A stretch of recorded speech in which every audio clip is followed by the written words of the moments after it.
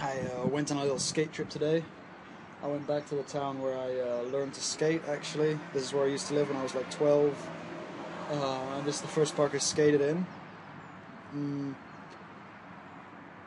it's fun, I guess. They have a half pipe over there, but the transition is really fucking weird, so you can't really do anything on it.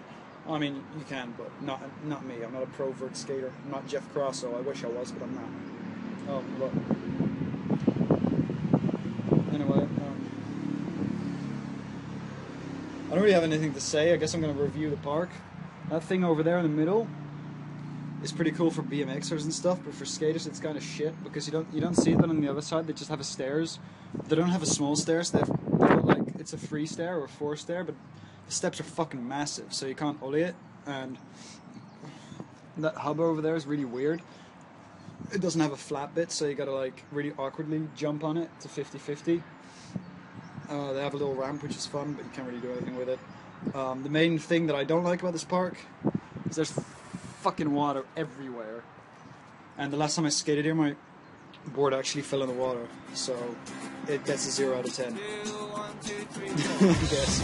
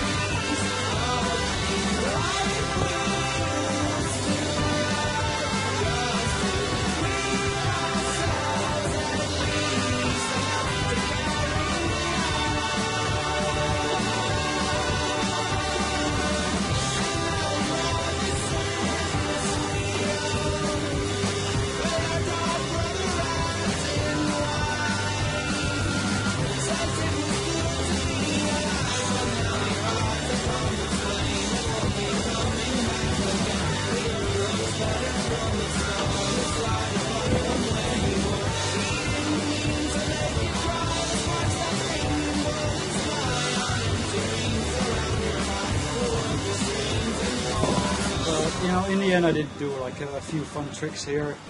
It's not like I gave the park a 0 out of 10, but it's still it's a fun little place, you know. Over there's some street spots you can 50-50 a curb or do whatever grind trick you want.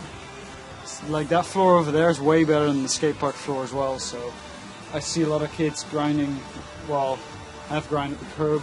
There's a lot of wax on it, stuff like that, so all in all, it's not a bad spot. You know, if you live here and this is your park, you shouldn't complain.